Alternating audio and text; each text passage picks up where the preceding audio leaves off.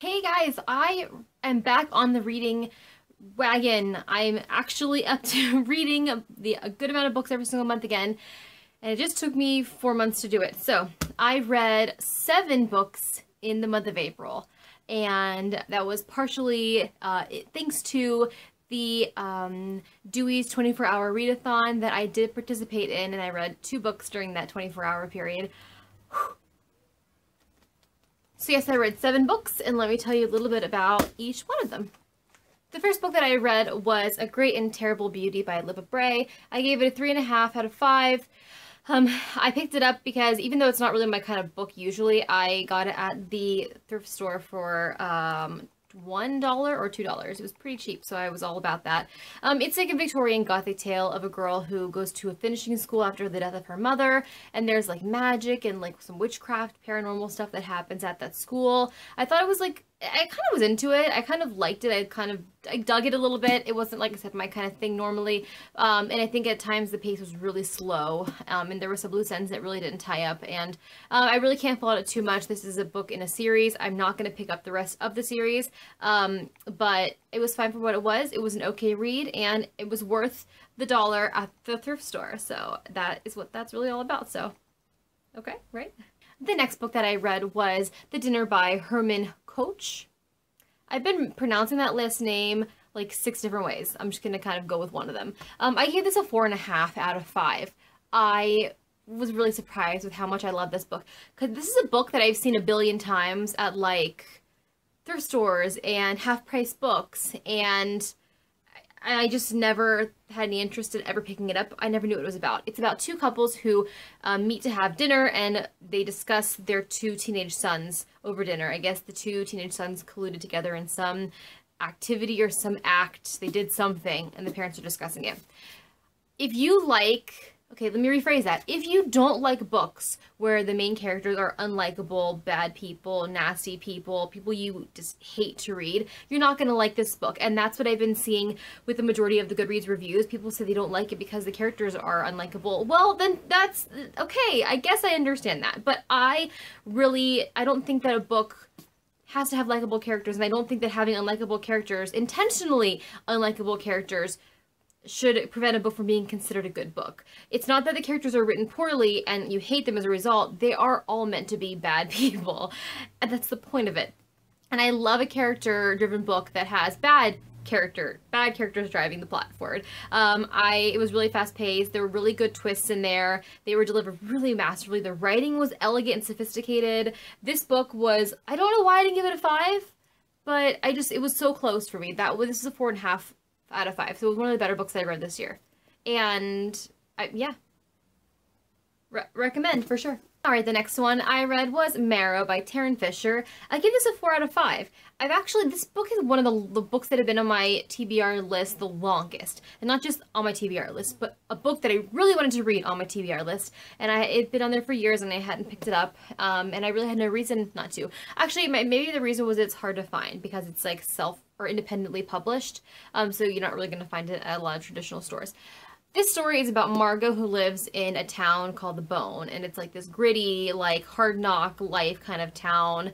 There's drugs, and it's just not a good place, and it just really, I don't know what I was expecting, but I wasn't expecting this. It's kind of a coming of age tale of her, and then it kind of also becomes like a revenge vigilante kind of story, which I was with it. I was in it. I thought that the writing was really, really good. The character, I really cared about her and what she was going through.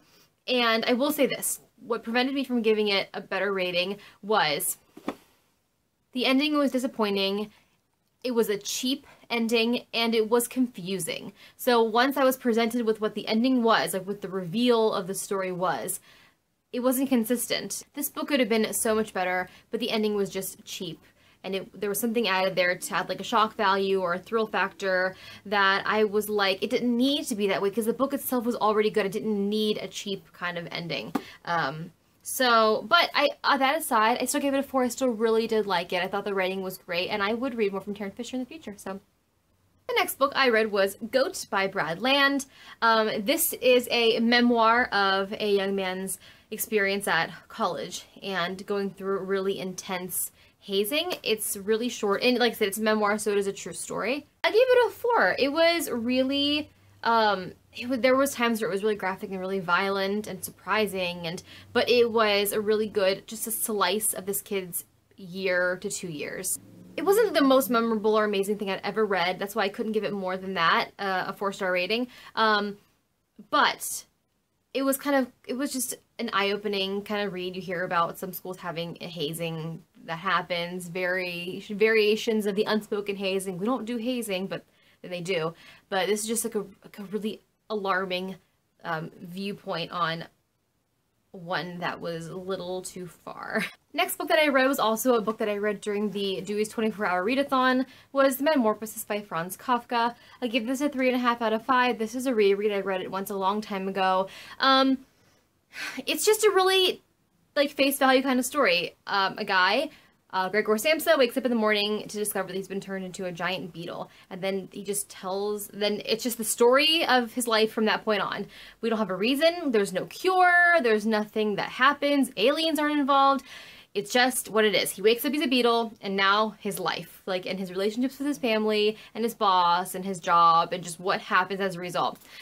Gregor Samsa remains, to me, like, the most, like, the character that I feel the most, like, sympathy/empathy for. This poor guy, like, this, not only is he facing being turned into a beetle, but he already, standing as a character, is plagued with feelings of, like, helplessness and hopelessness, and feeling like he's a burden onto his family and a burden onto his boss, and he's, like, pitiful. And then he gets turned into a bug, and then instead of him taking that into himself, he worries more about how it's affecting his family than it is him. Like, this character makes me so sad every time I read this little tiny book.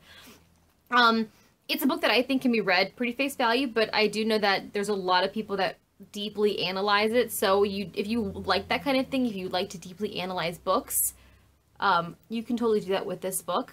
Or you can just read it as a guy who is a beetle. Next book was Night by Elie Wiesel, and I also read this. I read half of it for the Dewey's readathon and the second half the next day. And I say Elie Wiesel, Elie Wiesel, I don't really know how to pronounce his name, and I still don't. This is a memoir of his experience in a concentration camp when he was a teenager. I gave it a 4 out of 5. It was hard to read, and every time I read or watch something about the Holocaust, I continually, my husband is a history buff, and I constantly bring it up to him, and I know he's constantly explained to me what the climate was like back then, how things unfolded the way they did, but I still constantly come to him and say, how were people allowed to do this? How is this okay? How could people have been treated this way? Like, how? Like, I just need to know how that was ever okay. And he, like, obviously he never did agree with it, but he's able to tell me historically how things progressed and how things got the way they did, but I can't. This is so challenging to read. There were some tough passages. I felt sick to my stomach reading. I mean, thank God it was so short. I couldn't read a book this thick about someone's experience in the Holocaust. I just couldn't do it. Like, my empathy, like, just was pouring out of me as I was reading it. It was, you know, it was written really simply. It wasn't trying to dress up anything with fancy language. It was his experience, what he saw, how he felt, people around him, and that was the book. Yeah, this is the second memoir that I read this month. That's kind of crazy for me. So, even though it was challenging to read, I think everyone should read it. It's good to be faced with things that challenge you. It's good to be faced with things that make you uncomfortable. I think it makes you grow as a person and as a reader. So, I got this in my library, so it may be at your library too. I would read it. It takes no time at all. And I think it'll help. It's good for the soul to read this kind of stuff, I think. The last book that I read this month was The Creeping by Alexandra Sorowi. I gave it a 3 out of 5. Ultimately, for me, the book just wasn't crazy memorable. I wasn't zooming through it. It just seemed kind of typical of the genre. It is like a young adult mystery, there's a murder type of thing. It's got a lot of, like, things that I've seen so many times in books. There's this really big monologuing ending that lasts for pages and pages, and then even as I was reading it, it didn't all make sense. It seems like that it was just sort of shoved into like, I don't know. I just don't think that it was a great way to wrap up the book.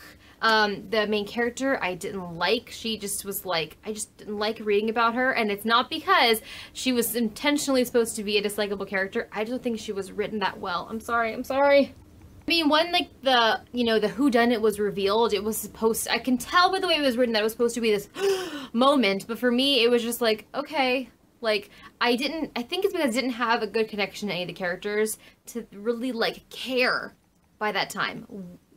Who and why and what, how, when. So, and it was a big book to sort of just, like, inch my way through. There were definitely some parts that I could see were weird and creepy and kind of interesting. I think it'd make a good, like, TV series more than a book. I think there's a lot of good visuals in there that I could see being put into a show that I don't know really carried over well for a book. Anyway, that's my thoughts. Alright, so here are all the books that I read in April. 1, 2, 3, 4, 5, 6, 7. I'm back! Really though, this is why I need to do more readathons, because it forces me to read more. So, alright, that is it. If any of you are watching this now, you're probably watching it right in the middle of Book Buddy-a-thon. Sneak preview what I'm reading right now. Oh, you missed it. Okay. So I will see you guys probably for the wrap-up of my Book Buddy-a-thon, because I'm supposed to do one of those sometime. Okay, I gotta go. Today is crazy. It's my Sunday, and the Sundays are usually not busy, but they're busy today, so I gotta go. Alright, I'll see you guys later. Alright, get out of here. Go. See you later. Bye.